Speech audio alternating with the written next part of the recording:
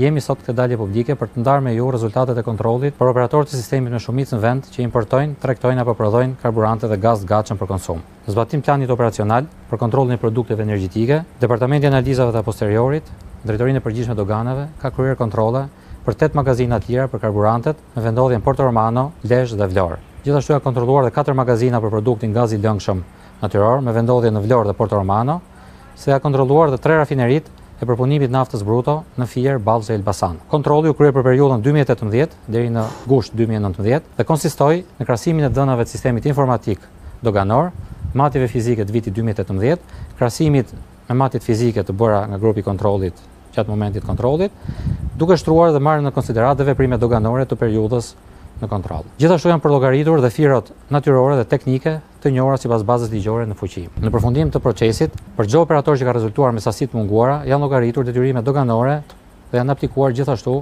dhe sanksionet përkatëse sipas kodit doganor dhe ligjit për akcizat. Si rezultat i këtij procesi, kanë rezultuar me mangësi nga gjendja e deklaruar të gjithë operatorët që operojnë me karburant në magazinat e lira, një operator që operon me gazin natyral të lëngshëm, si dhe një rafineri prodhimi. Më konkretisht, emrat e kompanive janë si më poshtë: Royal Trade Company SHA, Porto Romano Oil SHA, Castrati SHA, Gen Claudis SHA, Europetrol SHA, Polumnes Petrol SHA, La Petrolifera Italo-Albanese SHA, Mare Oil SHA dhe Tosk Energy SHA.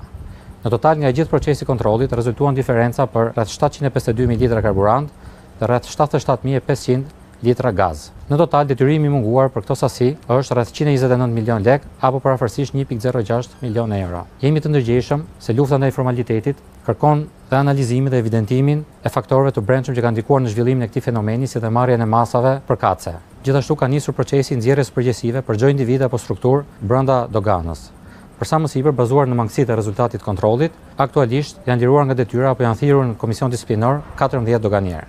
Përfitoj nga rasti të rikujtoj që ky nuk është një aksion i kufizuar në kohë, por një plan operacional veprimi i vazhdueshëm me objektiv të qartë, asnjë kompromis në informalitetit dhe ndaj çdo operatori që rezultojë me parregullsi.